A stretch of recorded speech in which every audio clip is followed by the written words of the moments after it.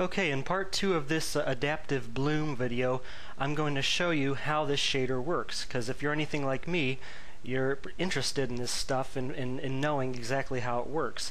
And plus, if you know how it works, you're going to be able to make the most of it in your games. So I'm going to use Photoshop to show you exactly how this shader works. We're going to take a trip down the shader pipeline, and I'm going to show you what the shader does each step of the way visually using Photoshop, because really that's all a full screen shader is. It's applying effects to the full screen image and then redisplaying it as a final result. But instead of using Photoshop that has like a graphical user interface, you're doing all the operations in the shader using math on colors. So what we have here, first in Photoshop, here's just a picture of, let's say this is a screen in your game. It's just a cube map of some mountains and a sky. This is the starting image that the shader sees. The first thing it's going to do, it's going to shrink this image down into a super small 2 pixel by 2 pixel image, like we see here.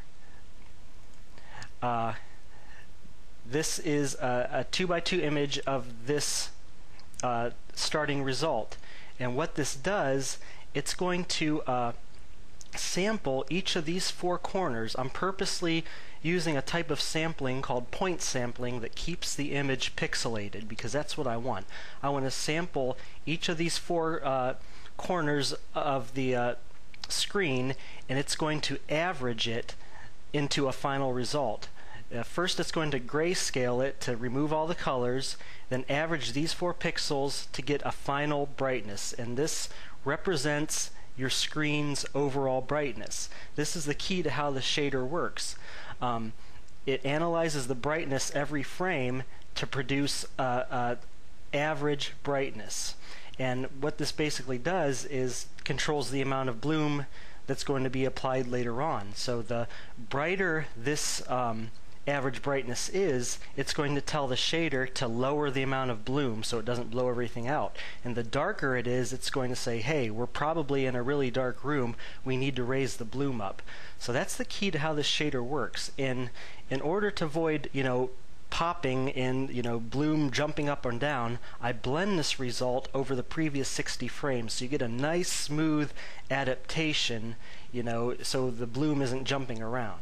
So the next thing that's going to happen in the shader, it's going to take the original screen image again, and it's going to perform this thresholding operation where it's going to remove all the darker colors, only keeping the brightest parts of the image. You can see the sun's here, the reflection on the water, and part of the horizon over the clouds. Everything else is removed.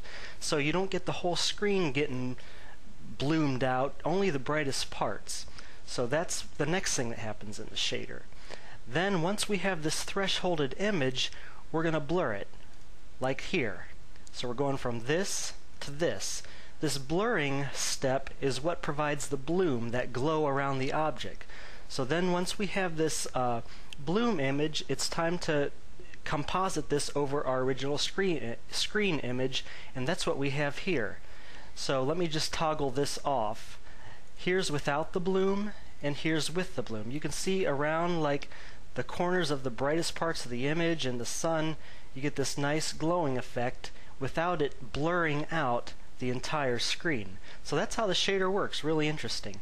So let me go over to Dark Shader here, and I've got a few controls I built into this. Not a whole lot, because I spent a lot of time tweaking this, so it should work for you under these default settings, but there's a few options here you might want to play with. Pre-bloom boost. Let me go back over to Photoshop. This controls this thresholded image. Before the bloom is applied, you can add a boost to this that will boost these brighter colors up. So that gives you a little bit of control if you want some pre-bloom boost. Then this post-bloom boost here, let me go back over to Photoshop. This is the blurred image. You can also add a boost to this. So if you want to add a little bit more glow to the bloomed image, you can do that here. Just to give you a little bit more control. This bloom threshold, this controls how much of the dark colors are removed in this image here. Lower values are going to let more of the bloom bleed into other areas. Higher values are only going to keep the absolute brightest parts of the image for bloom. So this 0.4 value is a good value to keep, but just some controls for you to play around with here. And one other thing I'll mention is that unlike some of my other shaders, this isn't good for previewing in Dark Shader. You want to do most of your previewing in FPS Creator, and here's why. You see I've got Fraps running. Dark Shader runs at like 1,000 frames per second, so you're not going to really see the adaptation happening that much because Dark Shader just runs way too fast. Plus, you're not going to see the adaptation because in your games you're going to want to have some contrast between the dark parts of your game and the bright parts, and you really need actual game level to see that. But there's some controls here for you to play with if you find you just want a little bit more bloom, a little bit less bloom than what the defaults are providing. But other than that, everything else happens automatically. Last thing I'll mention is just a couple tips for using this in your games. If you want to have a nice contrast between indoor and outdoor scenes, pick a cube map for your game that's nice and bright and sunny. That'll give you a nice contrast between, you know, that emerging from a tunnel into the daylight type of look that I gave in my previous video. Another thing I'll mention is that you might need to adjust some of your lights in your game. The normal practice is in FPS Creator is you put a light source up against a wall, like a light entity, then you place a light marker right next to it. If you're adding bloom on top of that, you might notice it's getting blown out a little bit.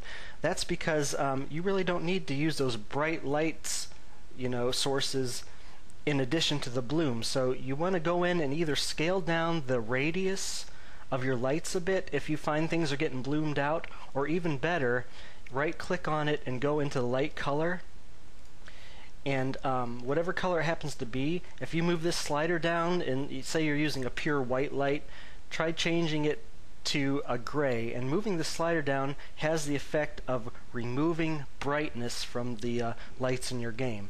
And because that's really what you want to do. You want to, around your light sources in your game, let the bloom work its magic, because that's going to give you a really nice realistic result.